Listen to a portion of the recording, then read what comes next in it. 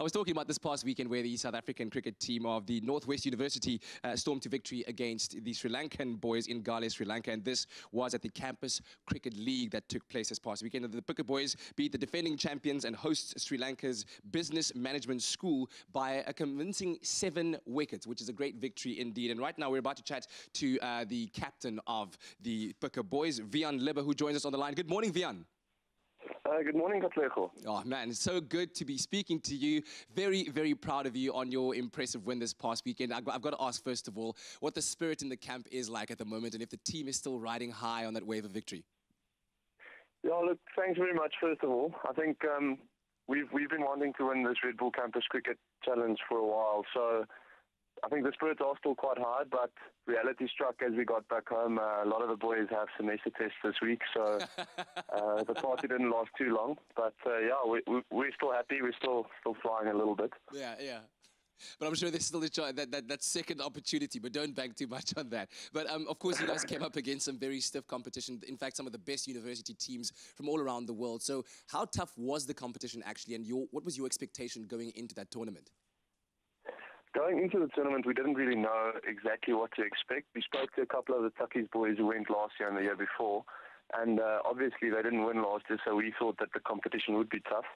But I think the fact that South Africa have won it 3 out of 4 times shows the structures that we had in place, and because our university system is actually a feeder system for our first-class teams, it makes our university teams quite strong.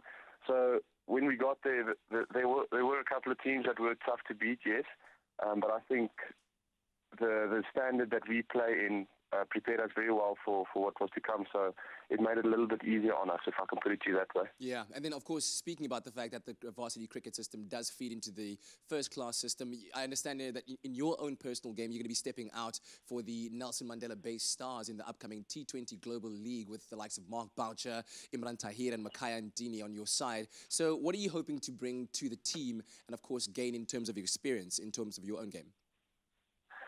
Yeah, look, in terms of my game, I think I'm a very positive person, and I try to keep the team as positive as I can. So, from a personal perspective, I think that's what I can bring to the party. I don't think I'm going to tell the likes of those guys what to do. I think I'd rather try and learn as much as possible from them. Yeah, look, I think, like I just said, they've got a lot of experience between them.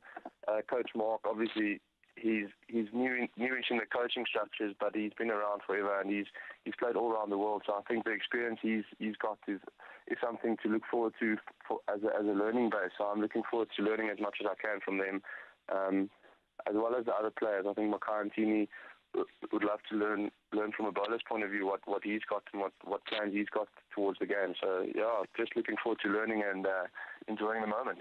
Oh man, listen, just one more time to you and the rest of the Pukke team. We are so incredibly proud of you. Alma mater, kyk net hoe baie Pukke is ons hier. Dude, congratulations to you and good luck for the future. Thank you very much, Galle. Have a good day. That's Wihan Lubbe over there, the captain of the Northwest University's cricket side that this past weekend won in the varsity or the Campus Cricket League all the way in Galle, Sri Lanka, beating out the hosts and the defending champions.